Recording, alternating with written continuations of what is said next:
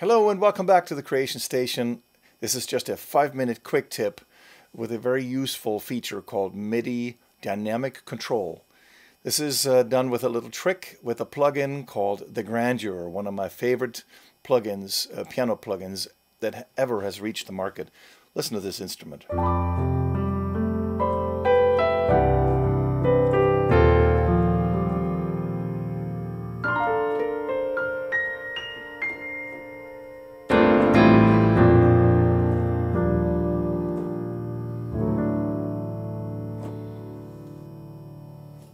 So now I recorded a performance fairly straight ahead, and then a look at this curve below. This is done with the modulation wheel controller 1, CC1. And listen to this.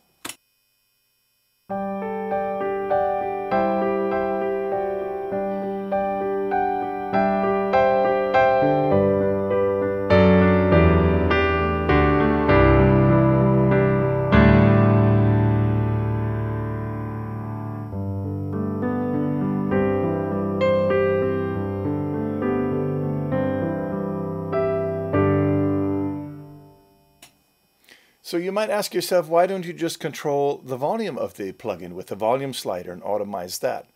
Well, that is because the character of the sound changes dramatically from if you strike it soft and you strike it loud. It goes from mellow to really bright and biting. Especially with this plugin. This plugin is capable of going from all the way from new agey sounds. Here, look, when you work with the color slider. And then we'll bring it up a little bit. I have to reduce the volume.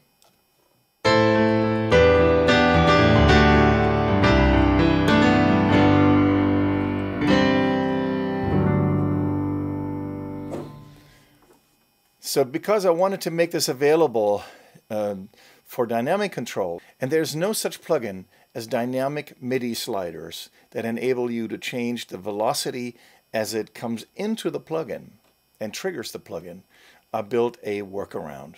And that workaround is done here in the script editor, where under, you can see this over here. This is called change velocity. It sits in slot number 5. That was the only one that was free. And I found it in the factory plugins under randomize and change. There's a plugin called change velocity. You can just, when you click on this, hover through these sidewinder menus here, and then click change velocity, this menu appears. And watch what happens to the performance if I just ignore this curve here for a second. Now just change it manually. Look.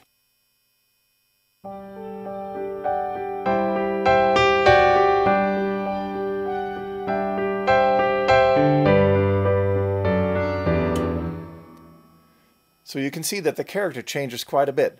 So all I had to do now is, in the Macintosh command, is Control-click. Actually, I have to remove this first so I can demonstrate it to you. Learn MIDI CC. That's a Control-click on this button, and then I move the modulation wheel. And lo and behold, there you go. Now you can change the velocity. Let me ride it in so I can create my own dynamics now after the fact. So that's actually starting a little too soft.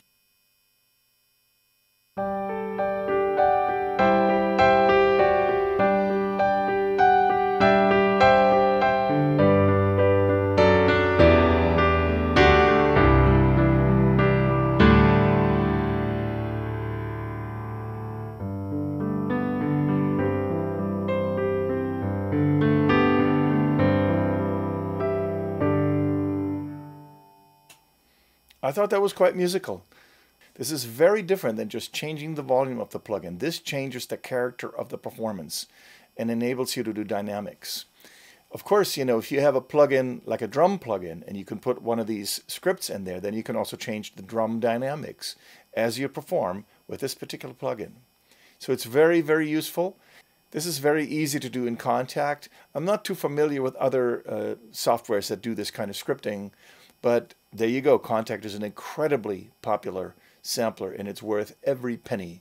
All of my libraries, practically, I want to say 90% of my libraries run in Kontakt, and it's amazingly well designed, and you can edit so much in it.